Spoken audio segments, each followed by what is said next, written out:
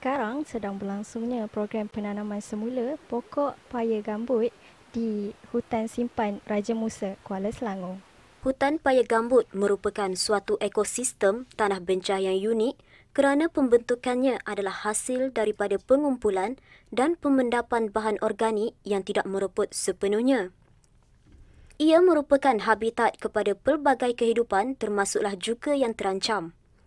Hutan Simpan Raja Musa iaitu hutan simpan paya gambut yang terbesar di Selangor dengan keluasan 35,656 hektar daripada keseluruhan hampir 90,000 hektar hutan paya gambut di negeri Selangor. Manfaat paya gambut, okay. Yes, it's true yang memang ramai yang kurang tahu pasal paya gambut. Okay, first thing that comes into paya gambut is that paya gambut ni adalah second barrier. So if you all know, second barrier ni, first barrier is mangrove forest reserve. Second barrier adalah paya gambut. Kenapa kita call this as a barrier? Sebab paya gambut adalah water catchment area. So contohnya when there's a tsunami happening. Tsunami happens, what happens?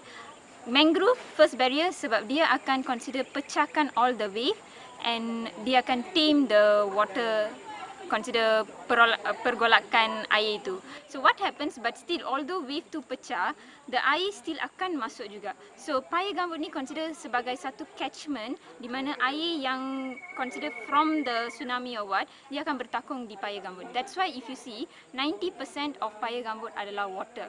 Only 10% is organic matter.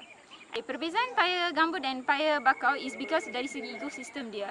Paya bakau is dia exactly in the coastal line. That means right after the sea, dia dipanggil sebagai freshwater area. That the coastal line is mangrove forest. Yang di dalam tu yang akan jadi paya gambut. Dia bukan consider freshwater lah. So it's not coastal. Consider it's the second layer after the mangrove is paya gambut.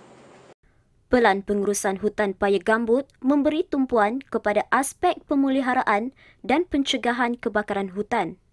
Melihat deretan anak pokok yang perlu ditanam membuatkan sukarelawan berasa teruja, apatah lagi bagi mereka yang kali pertama menyertai usaha menghijaukan alam sekitar.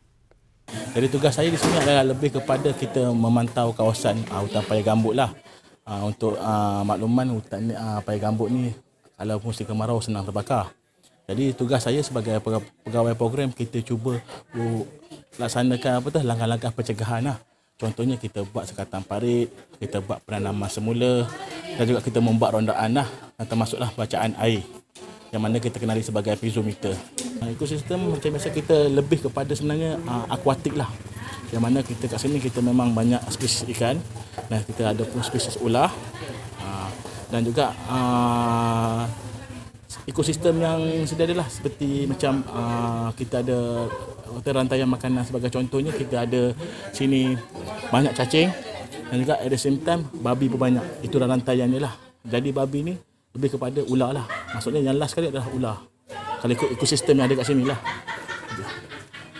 Hutan paya gambut juga mempunyai peranan penting secara global dalam mengekalkan spesies terancam, endemik dan carbon sink.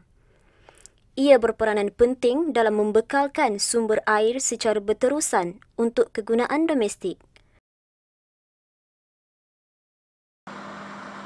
Kita bukan memiliki alam ini, tetapi kita hanya meminjamnya dari generasi yang akan datang.